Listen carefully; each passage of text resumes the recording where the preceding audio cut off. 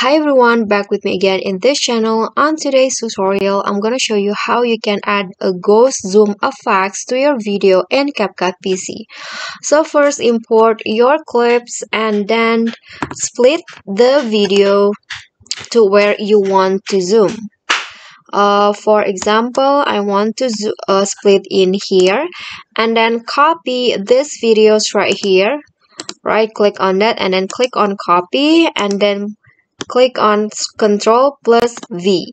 So here is the copy version. So place it at the top of the video so it aligns like this.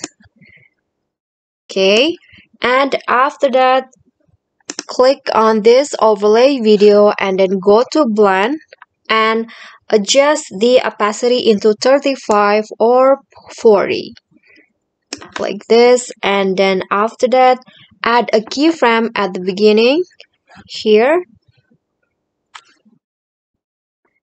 Okay, I'm gonna add a keyframe in the scale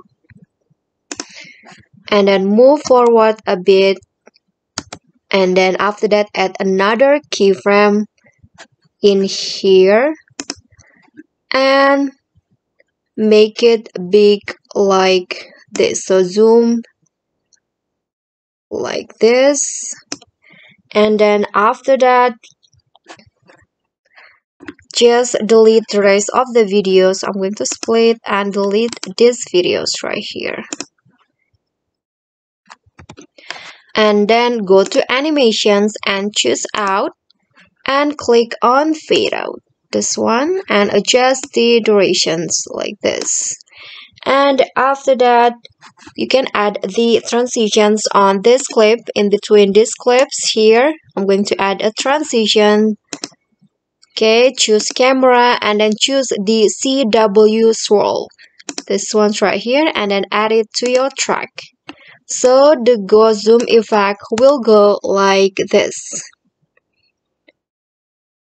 Okay guys, so that's all from me. Thank you guys so much for watching. Don't forget to like, comment, and subscribe. And also don't forget to click on the thanks below. I'll see you all in the next tutorial. Bye!